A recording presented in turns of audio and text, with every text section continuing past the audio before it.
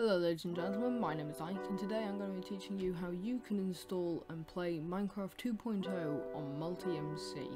This works for any version of MultiMC and all you're going to need is MultiMC downloaded and installed and this page for the Java Edition 2.0 wiki, which can be found in the description. So the first thing you're going to want to do is you're going to want to download the version of Java Edition 2.0. It came in 3 different versions and you can see the differences here. And basically this one has everything. Blue version has everything apart from super hostile mode. Red version is only super hostile mode, and purple has everything and super hostile mode but not all the time. And what you want to do is you're just going to download the client.jars. So I'm just going to open these and download them. And once you have them downloaded, you can go to MultiMC, right click anywhere, I'm going to click on this to create a new instance. And then you're going to want to go to vanilla, scroll down until you find 1.5.1 because Minecraft 2.0 is a version of Minecraft 1.5.1. Then you're just going to want to call it whatever you want, so I'm just going to call it April Fools 2013.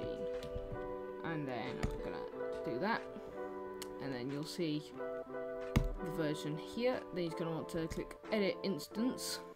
It'll bring up the console window. Center that, and in the version you're going to want to click here to replace Minecraft.jar.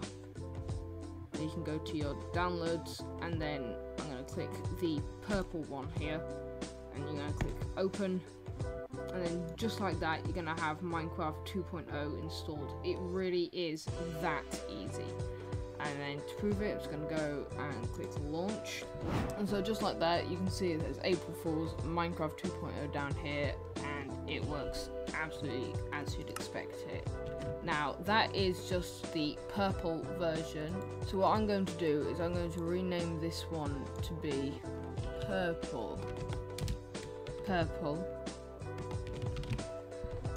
and then I'm going to copy the instance and then change it to be red, and also just going to make another copy for the blue version. And now all I have to do is I have to go into Edit Instance, move the console window, we get to here. I can just remove the purple jar, replace the Minecraft jar here, and then I can click on blue.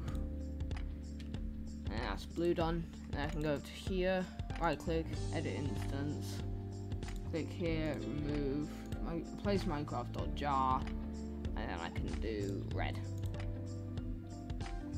And that's all 3 versions of the April Fools 2013 snapshot Minecraft 2.0 installed.